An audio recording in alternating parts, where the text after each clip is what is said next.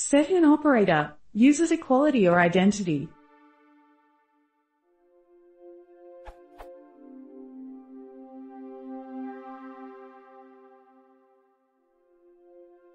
Why does first line prints true, but second prints false?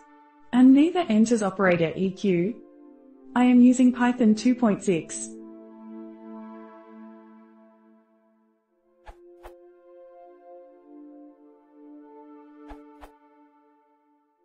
You need to define _hash_2.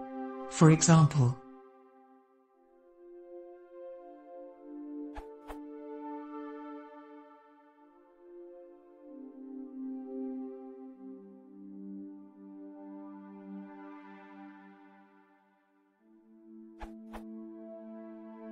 will work as expected.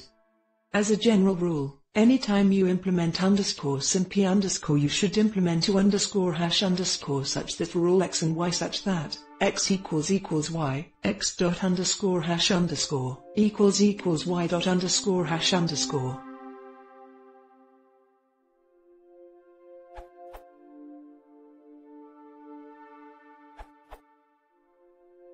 Set underscore contains underscore makes checks in the following order. The relevancy source code is in object/setObject.c:set_lookkey and in object/object.c::py_object_rich. Compare bool.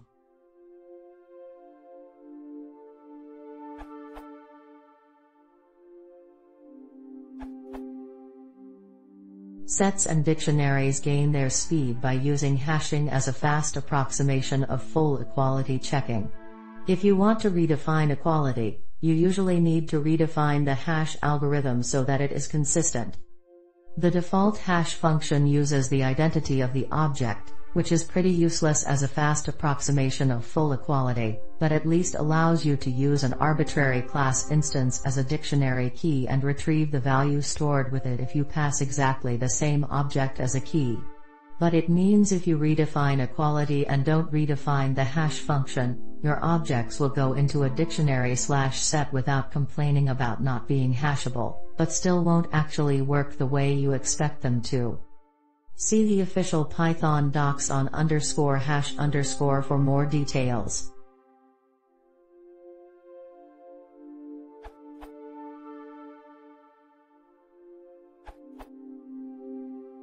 A tangential answer, but your question and my testing made me curious.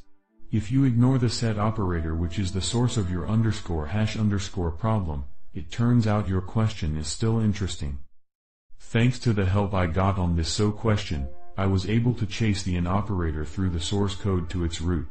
Near the bottom I found the py_object_rich compare bool function, which indeed tests for identity. See the comment about quick result, before testing for equality. So unless I misunderstand the way things work, the technical answer to your question is first identity and then equality, through the equality test itself. Just to reiterate, that is not the source of the behavior you were seeing but just the technical answer to your question.